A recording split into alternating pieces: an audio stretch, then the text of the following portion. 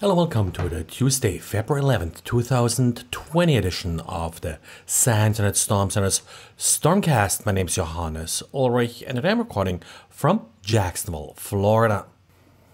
Jan today documented one of the little bit better, smarter PayPal phishing attempts. The lure is very typical for these kind of phishing attempts where it claims that someone else tried to log into your account.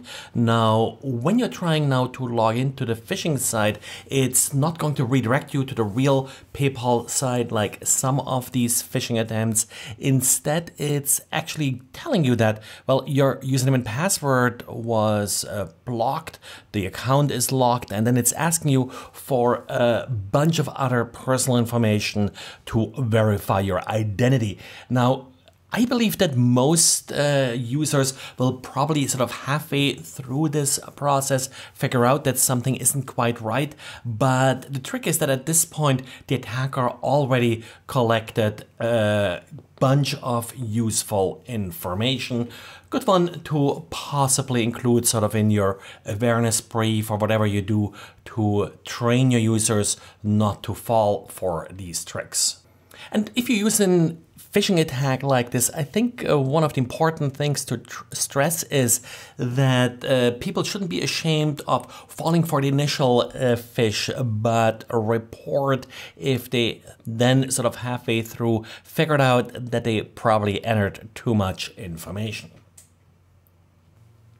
And Dell patched uncontrolled search path vulnerability in its Support Assist software. This software is often pre-installed on Dell computers in order to help you debug issues on the system and interact with Dell support.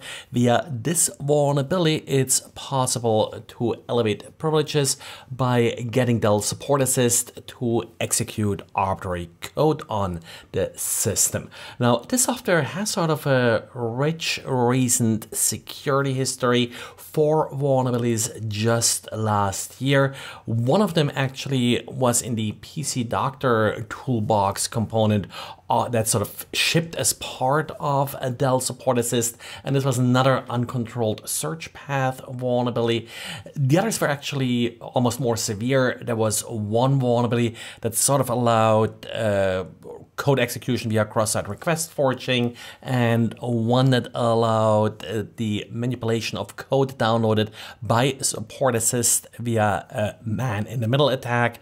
So as much of this bloatware, you probably do just want to uninstall it and get rid of it, and maybe keep it around. If you ever need support, then you can install it again.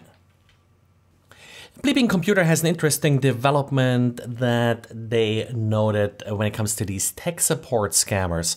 Now, tech support scammers, of course, they call you claiming to offer tech support, but often, well, they make things worse in order to get paid. One trick they applied in the past is that they used a utility that shipped with Windows called Syskey that allowed you to lock your screen with a simple password. Well, Syskey is no longer included in Windows, so in order to help with this, tech support scammers are now using a third-party utility called Lock My PC to accomplish the same thing. So they pretend to help you fix your computer. They will then lock it using this Lock My PC utility download and then ask for essentially a ransom to unlock your system. Now, luckily, these scammers tend to be cheap enough where they're using the free demo version of Lock My PC, which is functional with the small difference that there is a well-known password that you can use to always unlock your system. And the company behind this Lock My PC utility has put together a special page, and I'll link to that in the show notes with this particular password. It's just 4 times the 9, 0, and then 4 times the 1. Again, this static password is not really a problem vulnerability. It's just that for the free version of the utility, well, they leave this backdoor to then entice you to buy the full version. And Palo Alto's Unit 42 took a look at Docker registries that are exposed to the internet.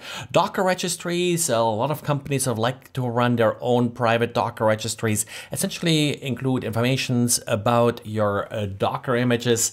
And well, turns out that according to Palo Alto, 12.4% of the utility of the Docker registries they found did not require any authentication, which of course would allow an attacker to then potentially download or even upload and alter some of these Docker images, which of course could at the very least leak sensitive information and in the worst case be used to sort of inject malicious code into these Docker images. Probably worthwhile taking a look at your own Docker registries if you have sort of your own private registry to see if they're properly secured. They didn't find a lot of them. They found 941 Docker registries, which I think is a fairly small number. I would have expected more, but definitely take a look that yours is configured correctly, and more again about this in Palo Alto's blog.